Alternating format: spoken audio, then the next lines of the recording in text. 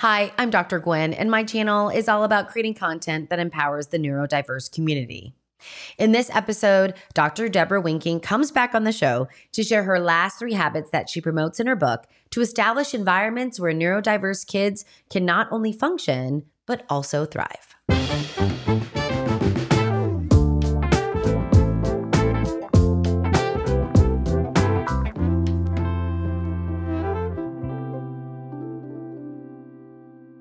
Welcome back to the show. I am so lucky because Dr. Deborah Winking is back. Hi, Deb. How are you?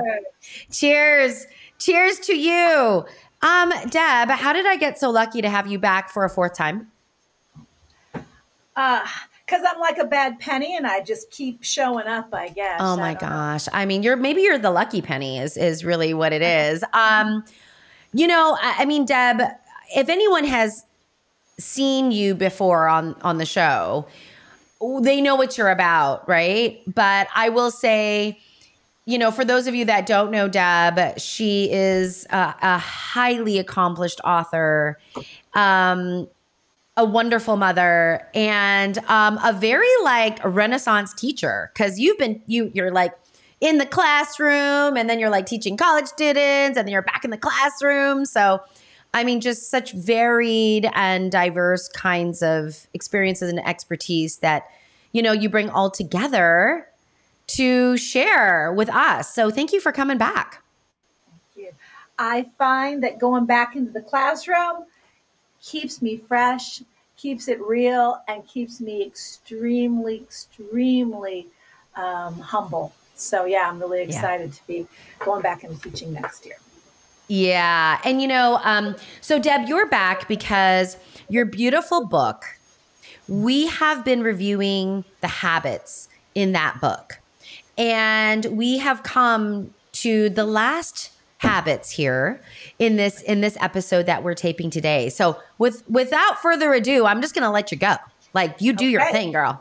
Let's do it. And let's dish these last 3 habits. I am going to sit back, hopefully a little more this time. And I just want you to weigh in because you have so much to share. And I'm actually refining this content as I spend time with experts like you as well. So let's do this. Oh, okay. Awesome.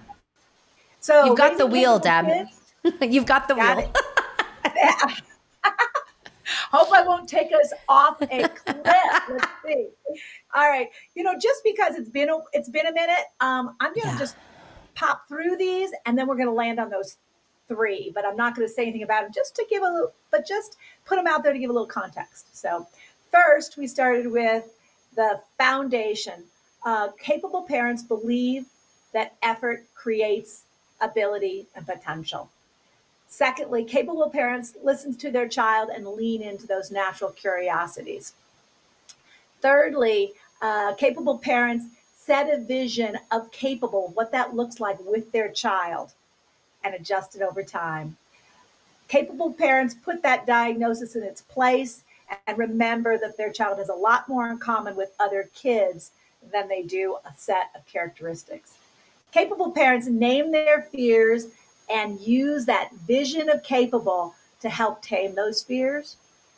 Capable parents use words and act in ways that send their kid the message that they think that they are capable. Capable parents set the expectation that others will treat their child as capable as well. Capable parents challenge their child in safe ways that take them and themselves a little beyond their comfort zone. Capable parents walk alongside professionals to get their child the support and services they need. And drum roll, we're at our last 3. Capable parents allow their child to make choices and experience the consequences of those choices. Capable parents celebrate their child's persistence and build a narrative of strength. And capable parents treat themselves with compassion, make mistakes, laugh, and learn from them. So those last 3 are the ones we're going to get at today. Let's go. Love it. All right. Allow your child to make those choices and experience the consequences. So there's a lot in this one. And let's do this as a dialogue, Gwen. But basically, if we think about it, making choices and experiences the consequences of our choices is what gives each of us agency and makes us all fully human. And I get very concerned when that process is cut short for our kids with disabilities or those who are neurodiverse. So let's take both of those halves, both halves of that equation, making the choices, experiencing the consequences. Let's take each of those separately. Okay. So I think it's really interesting. And you have a typically a child who identifies as neurotypical. I have at least 2 of my 4 do. And I would say that it's pretty universally true that our typically developing kids receive increasing responsibility over the course of their childhood. They get a chance to flex their choice-making muscles from when they're really little. Let's say, oh, first we just give them one color of Play-Doh.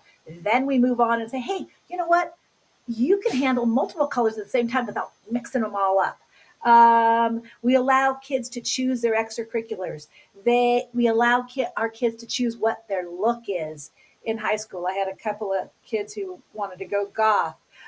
We give our kids choices about how they want to earn extra cash. You know, do they want to do fast food? Do they want to do landscaping? Do they want to do dog sitting? We give our kids choices around what kind of courses they want to take. Like, oh, I want to take regular courses or honors courses or AP. And every time we do that from those balls of Play-Doh when they were 3 to choosing high school courses, we give them a chance to flex their muscles at weighing options, comparing alternatives, reconciling the kind of trade-offs that come with making decisions, and feeling the consequences of those choices that they freely made. And that cycle of developing agency, I think, gets cut short for our kids. And what I've noticed, and push back on me, but the greater the perceived disability, the more that choice making is cut short for kids, is what I see. Yeah. So, I don't know if you want to jump in here, but it's a real concern of mine. Yeah, I love this. I love this, Deb, in so many ways and I think this is very much connected to another one of your habits or mindsets, which is, actions. Your actions actually speak louder than your words. So when you don't allow or you supersede or you overrule these choices or you control, the message that action sends is that the child is not capable of making their own decisions. And I think, when we don't have practice making decisions, we're not involved in solving our problems then. We're not involved in analyzing our problems. We're not involved in all the nuances that come that we could never anticipate or predict. And you're right, that takes us right back to habit 7 and learned helplessness. And so, Yep. What you just said, I have a great example from the second book that's not out yet. But girl I worked with, Chloe, we saw this so well. I went into the classroom and was able to see it. The aide that she worked with knew her so well, and she was in a high school inclusive English language arts class. The teacher the instructional aide read the prompt to her. The prompt was, describe your favorite game and tell someone else how to play it. While Chloe was still processing and kind of trying to come up with her choice of what her favorite game was, the aide said, oh, this is an easy one, Chloe. You love playing Uno. Put Uno.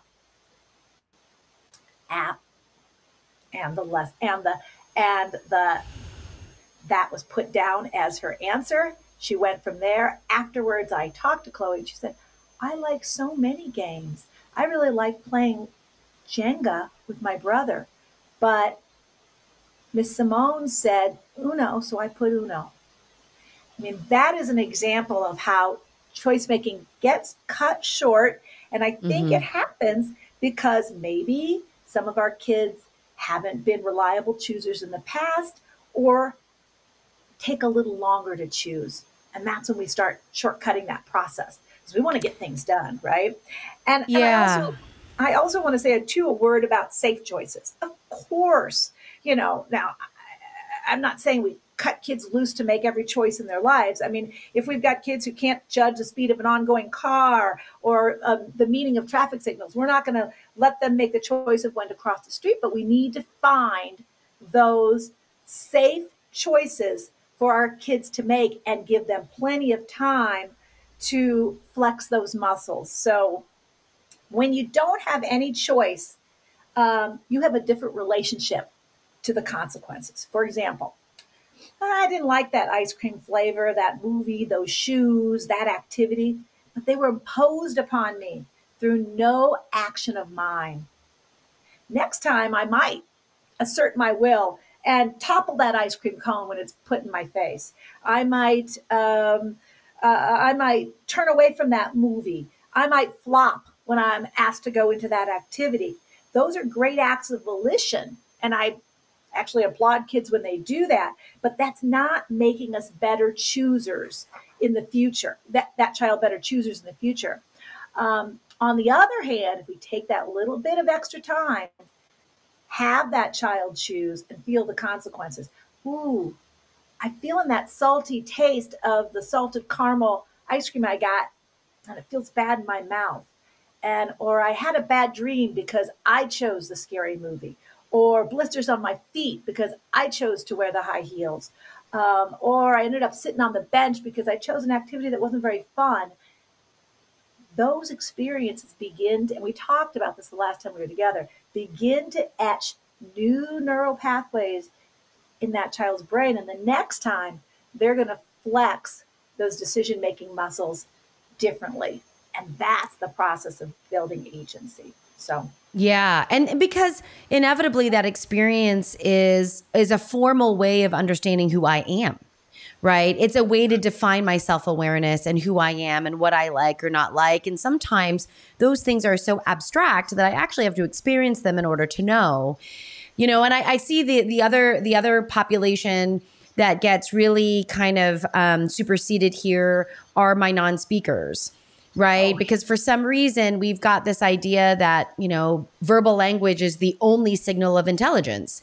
So a lot of times my non-speakers or my unreliable communicators are also kind of overridden. I don't know if that's right, but we just don't believe or presume that they're competent to make choices. And so that's just another area. So, even if it's not more, sometimes more time is nice. You said that, Deb, right? Like more processing time. In addition, did we provide ample opportunity for communication to occur? Because sometimes we need to get really creative with communication. But that doesn't mean that, sometimes if they don't have a way to communicate, that's on us, I think. Oh yeah, that's 100% on us. I have just been working with just a couple of examples. A little girl who's using eye gaze to communicate, to put her voice into the world. All the different ways kids are communicating with assistive communication devices and PECs. And interestingly, I think you made the point in the beginning, how we prize verbal, using our mouth, verbal communication as, the privileged form of communication, and others are somehow less valid. And I think we also have to get away from that because, like you said, being very creative on how we help every human put their voice into the world. And I think that's key. Now, if we go to the other end of that, kind of that agency equation, make choices, take the time, give folks the opportunities to make choices so they can show us their uniqueness. The other side is the consequences. And I just want to say a little bit about consequences. And I also want to chew on this one a little. Consequences come, sometimes we think of consequences as a bad thing. Well, consequences aren't bad. They come in multiple flavors, good, bad, and just meh. Sometimes you do something and you get a good thing happens. Sometimes a bad thing happens, and sometimes nothing much happens at all. And secondly, there's also two big types of consequences. And those are natural and imposed consequences.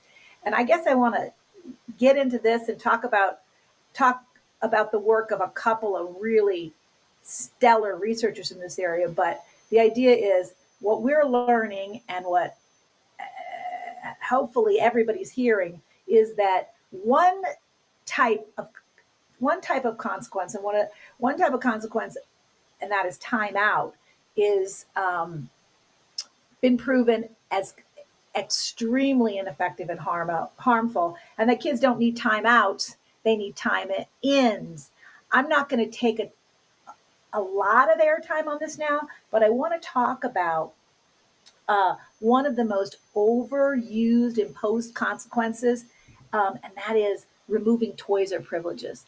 How often do we see toys or privileges removed? And I guess I want to get into like peaceful discipline and the explosive child. That's Ross Green, explosive child, and the work of Sarah Moore and many others in peaceful discipline. And they point out their bias is that removing privileges should never be used because all that children will ever get from that is the idea that me as a parent, me as a big person, can impose pain on you by taking away something that you love or enjoy. And I guess I want to go dig a little deeper into that, get into some of the nuance, because I want to say I think the important question is the child learning to make a better choice. And here I think the pivot point is intention. So, for example, I'll do an example with the natural consequence and with two different types of imposed consequences, and see what you think. So your kid, the child is sitting on his Xbox, and you get a call from the teacher saying he's going to fail math if he doesn't turn his paper in. Okay, the natural consequence is stays on the Xbox, he fails math, and he takes it again next year. The problem with the natural consequence is natural consequences, while they're the best, they only work if the natural consequence really comes through and if the person cares about the natural consequence. So let's say he doesn't do it, he stays on the Xbox all night, and the school's decided that they've got too many failing grades, and they say, we'll just make that a D- and forget about it. Then there was actually the imposed consequence never happened. The natural consequence never happened.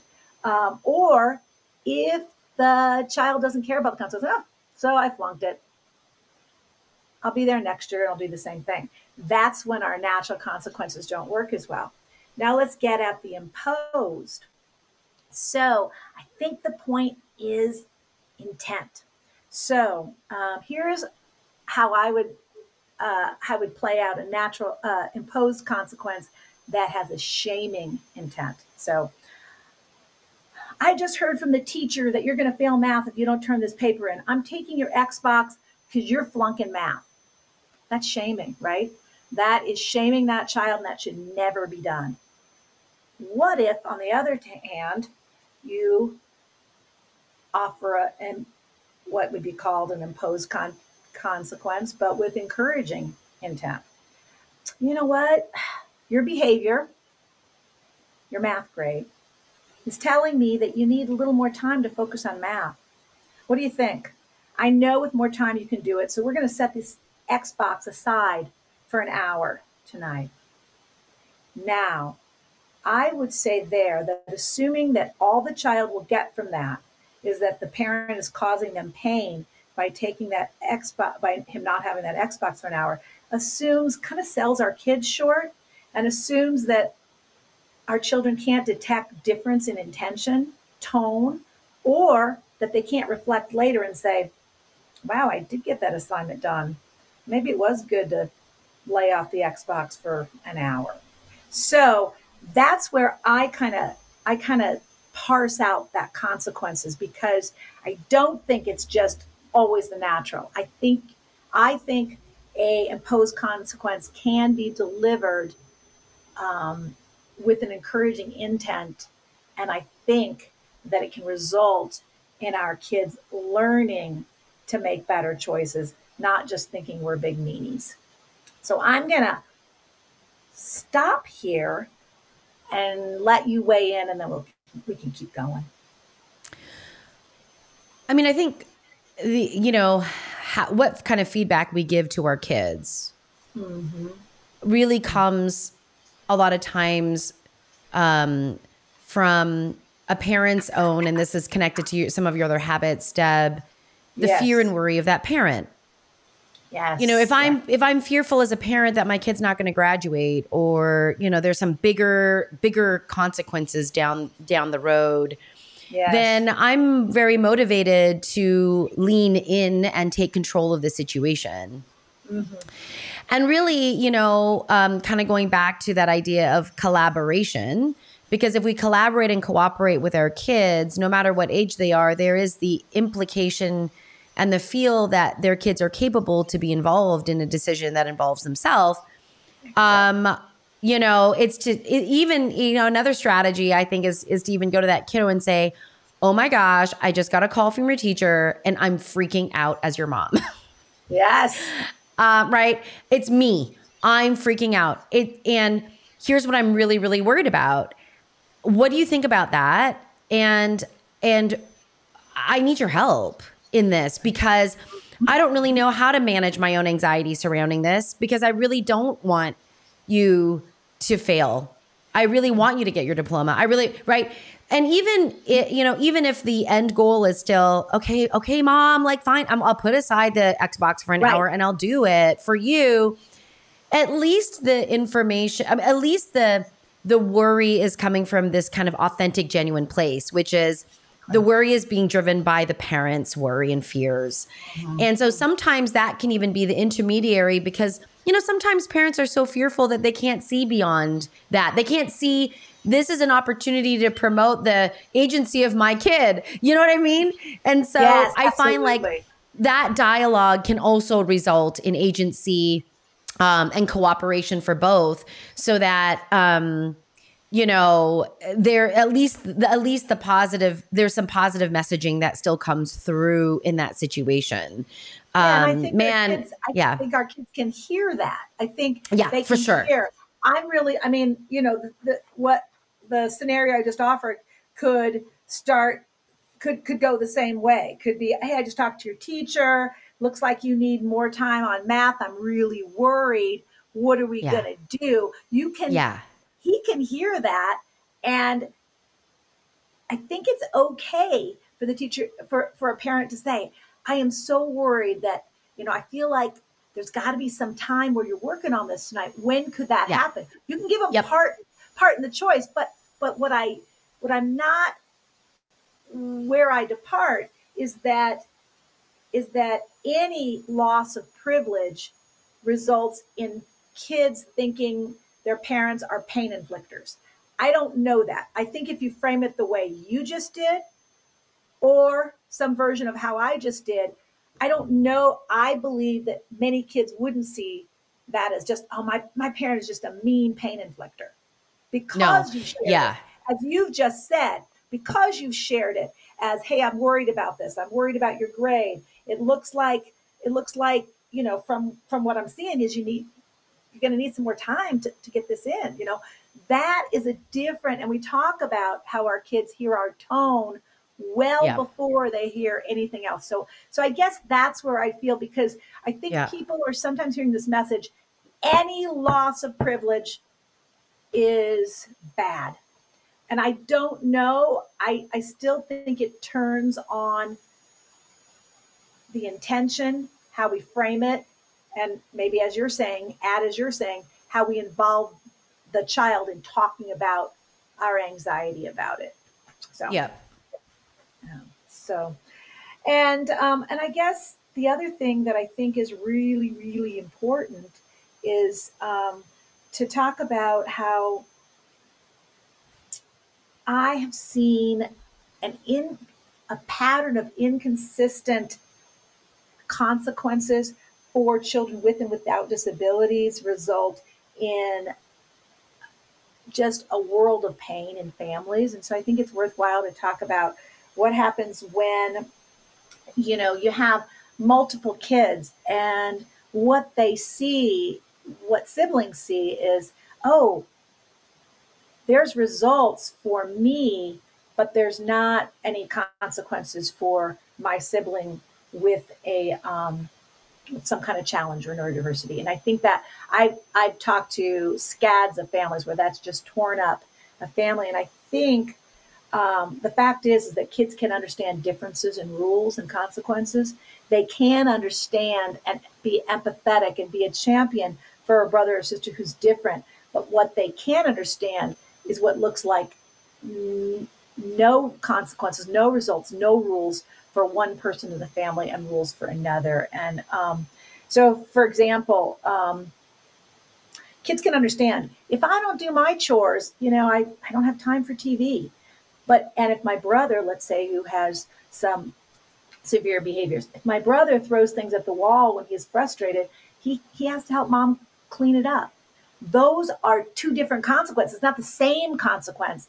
Kids can understand different consequences. What they can't understand is when it appears to them that there is no rules for their brother or sister who may have some kind of a some kind of neurodiversity or a difference. And I think you talked about fear before. That's where it often comes in. A lot of the time, what happens is we're so fearful. We feel bad for our kid who has challenges. Oh, he's got enough challenges. I'm not going to it keeps us from being consistent because we feel so bad for our child, or keeps us from being consistent because we believe if we keep to our consequences, what will happen is it'll be too painful, So I think one of the things that's important is whatever you decide to do, and we talked about intentionality and tone and compassion, but that you're consistent with your kids, because when you're not, those kids with and without, wherever they are on the spectrum of neurodiversity, can understand that. But what they can't understand is when it seems like their brother or sister sort of is running roughshod or manipulating people in the house. What do you think about that? I think that the conversation of equity versus equality is different and is necessary Absolutely. in families. So, and those are dialogues to be had, and that we need to believe that everyone in a family is capable of understanding the differences and the nuances of the difference between equity and equality. So, necessary for conversation for sure. Yeah, and just recognizing that our kids want to make sense. They want to love. They want to love.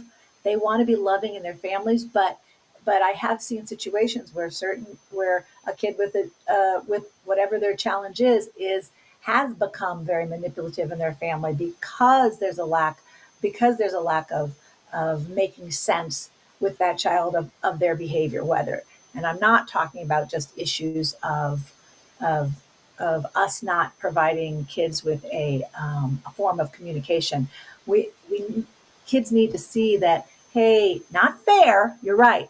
There's a big difference between equity and equality, but that it doesn't. they are not, their needs are not being set aside because of concern or fear for their brother or sister who may have more or appears to have more challenges than them. Yeah, for So, sure. so number 11, habit 11, we're already down near the end. Celebrate your child's persistence to build a narrative of strength. And I think this one is so near and dear to my heart because we know that whether we like it or not, we live in this reductive society, and oftentimes messages we get from our environment are kind of shuttled into a tally. Oh, that was good, that was bad, that was good, that was bad, and that's not the right way to look at them. But what happens is when you're a kid who maybe doesn't get as many positive messages from their environment as other kids, they tend to get sorted out that way. So I'll give you an example. Here's an example from the first book with my kid. Jack had always struggled with self-esteem, and I believe this internal tally sheet was in large part responsible for anger issues that I saw incubating. When you speak and the kid next to you predictably rolls her eyes because she doesn't like how you look, it's logged as loss. When kids talk over you as if you're not there because there are too many ums in your delivery, loss. When kids walk away as you're telling a story because it just plain takes too long for you to get it out, loss. When you run out of steam during PE class, loss. When you whiff the ball and kick it in the air during the kickball game and as everyone watches, loss. When the point you make repeats what another kid has just said because of the extra processing time it takes you to get your thoughts out, loss. When the classmate reading your paper says she can't read it because your handwriting is too babyish, loss. When you shoot 500 free throws on your driveway only to sit on the bench the entire game as your teammates fly down the court, oblivious to your presence, loss. When kids are talking about the party that everyone is invited to but you, loss. When kids are egging you on to drink the hot sauce because they know you don't have the confidence or social capital to say no, loss. So those are how things kind of can get logged into kids' psyches with this old paradigm tally. And the fact is, research shows that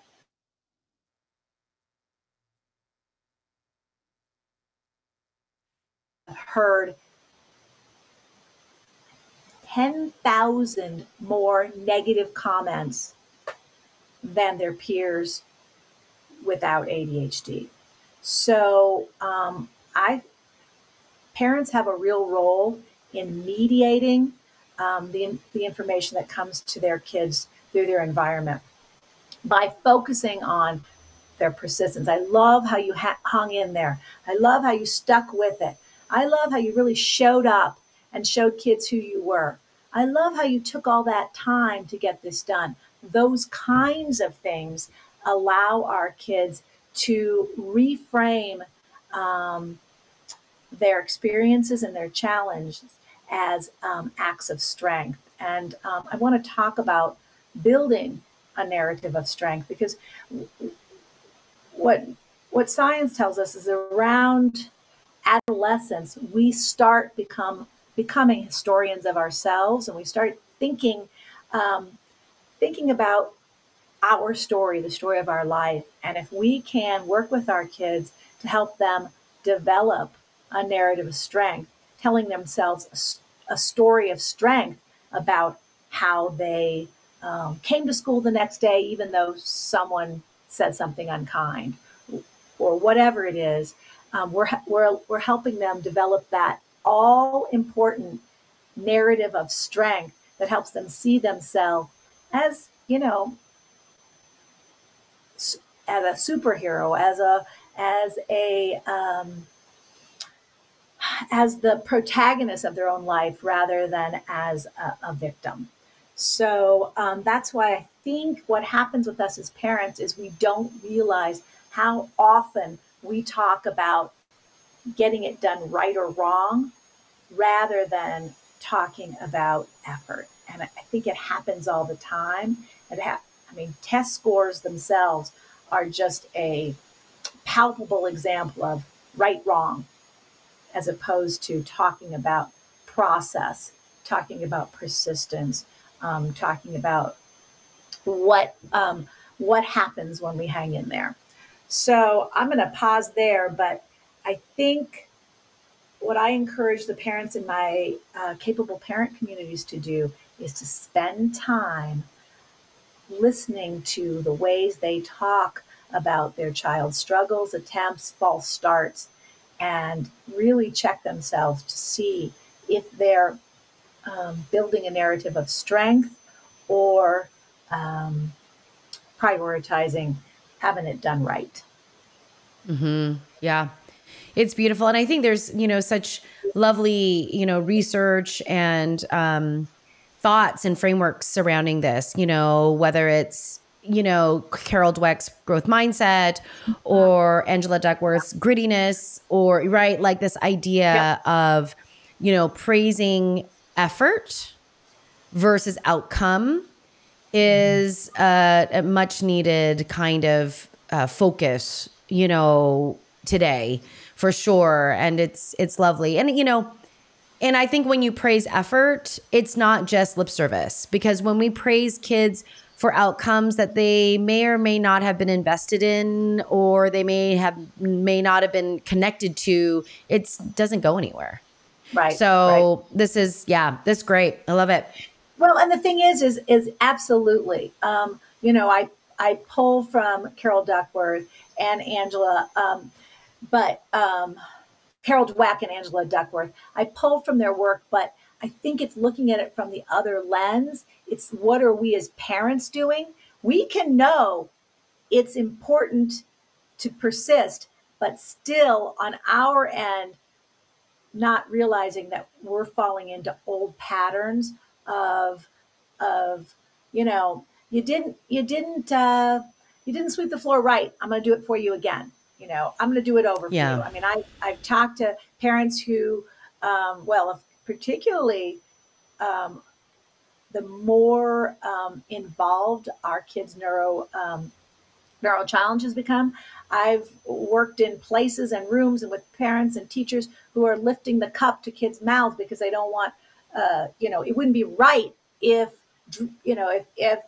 the juice would dribble on the ground. It wouldn't be right if I let them put the toothpaste on their toothbrush themselves, right? Mm-hmm. And those are other kinds of examples of focusing on right and wrong as opposed to effort. Yeah, and process. Love it. Absolutely. Okay. Hey, we are at the end, folks. Love it, Deb. So last one is treat yourself with compassion, make mistakes, laugh and learn from them. And, the key question here is what can I do for myself so I can show up for my child? So we took it in the other order through this podcast, but when I do presentations and keynotes, I go through the 12 mindsets of parents who raise their child to be capable. And I start with 12. I start with the end in mind. And because number 12 really allows us to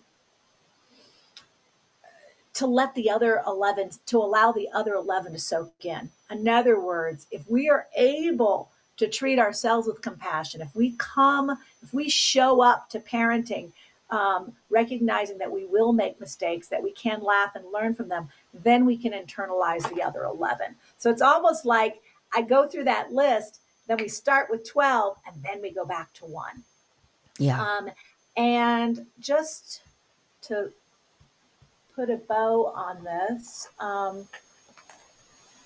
so some of the things we get into here, and look, I didn't set out to, didn't want to, and have not created a exhaustive self-care handbook. This is not what Habit 12 is about, but I do offer we talk through some strategies that are particularly important for parents whose kid may be neurodiverse or have a disability. So with that focus in mind, we talk about getting vulnerable, recognizing that we're making mistakes. We pull from the Brene Brown work, but we talk about, how that plays out when our kid is neurodiverse and has a disability. We talk about the fact that our kids are very, very intuitive. Nobody's more intuitive than our children who are neurodiverse or have disabilities, and how they need to see that we are okay showing that we make mistakes and that we recover from them. We talk about letting go of shoulds, and that is a really fun piece where we talk about, all those imaginings, all those ideas of what parenting should look like that we've brought down from our parents and their parents before them, and letting go of those shoulds, saying, and christening new experiences that we have that are our real parenting, and that those are what parenting is, and celebrating those instead of those shoulds. Like, oh, my child should be showering himself and jumping on the bus ready to go to school. My child should be doing this. I should be able to sit with a cool glass of wine while my child does his homework quietly in the next room. Letting go of those type of shoulds, and developing your own beautiful conception of what your real parenting life is like, and celebrating that. Saying bye-bye to shame. We talk about people and situations that are shame-inducing and how we let go of them. We're going back to Carol Dweck and Angela Duckworth's work. We learn to recognize where we've decided that whatever our kids' drama or trauma today is, it's going to be there forever. And that happens a lot with our kids who have challenges. It may feel like we're in it forever. I'm going to be in the situation forever where my child is hurting themselves by hitting their head so hard. I mean, those things are actually painful. And how to recognize that whatever our challenge is today, it will not be forever. We talk about outing ourselves, not suffering in silence. How connecting with other parents, including parents whose kids are neurotypical, allows you to find commonalities that you didn't know existed, and brings you into more community with even parents who you thought you had nothing in common with.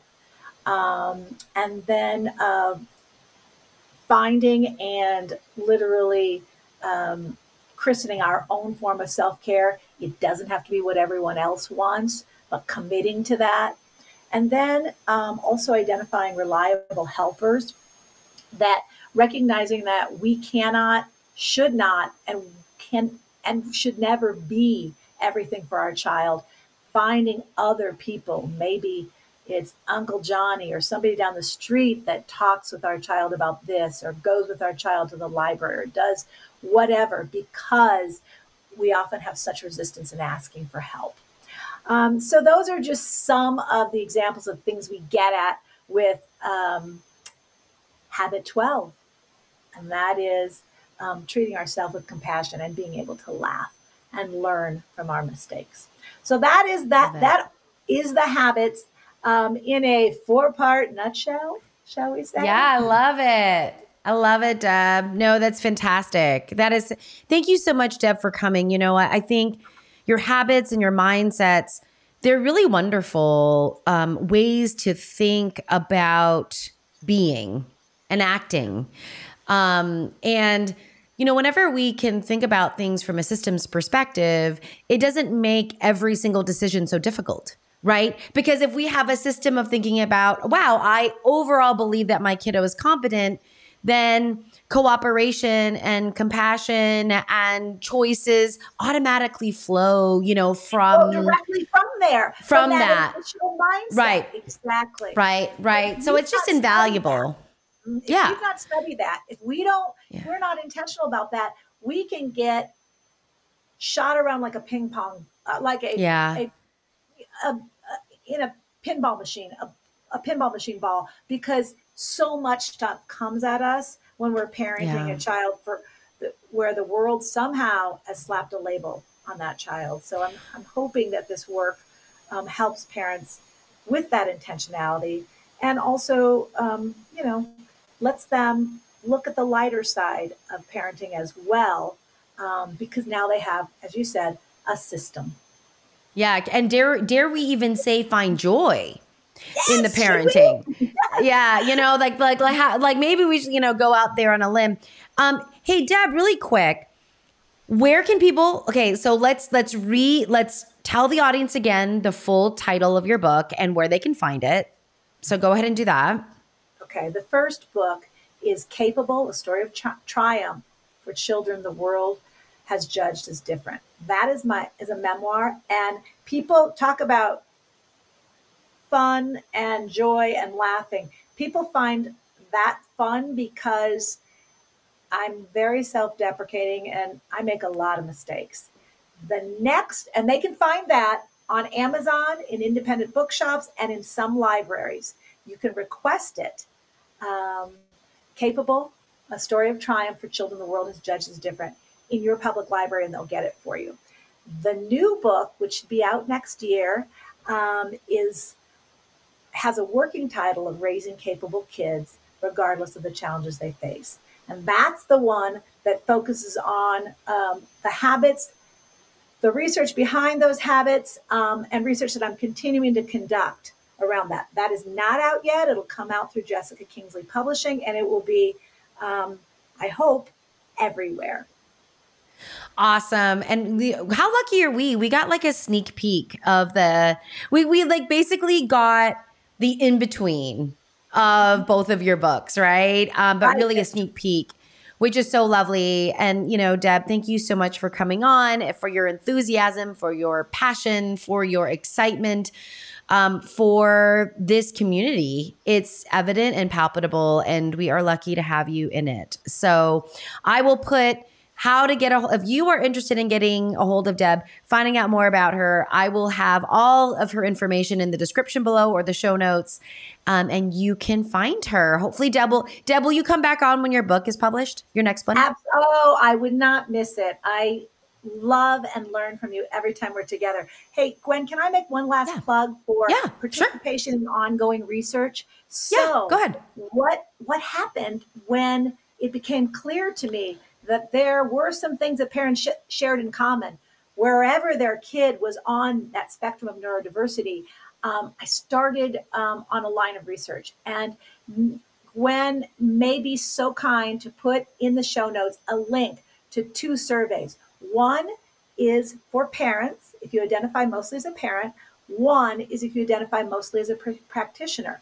They take 5 minutes to fill out, and you will truly be helping others walking in your shoes if you do. And to me, that's the most compelling reason to spend 5 minutes on a survey, because we're really trying to understand what these mindsets and habits are when we are raising our child as capable. So if you can click on there and respond to that survey, you'll be helping with this work. Yeah, no problem. I'll put it in the show notes in the description for sure. For sure. Deb, thanks so much. It's always a pleasure. We're going to have to make another excuse to get together. It's going to be too long. I know. You're going to have to write another book in between. That's all. I'll work on that. Hey, Deb, maybe. Thank you. Yeah, Deb, maybe what we might consider is you're going back into a classroom. Right.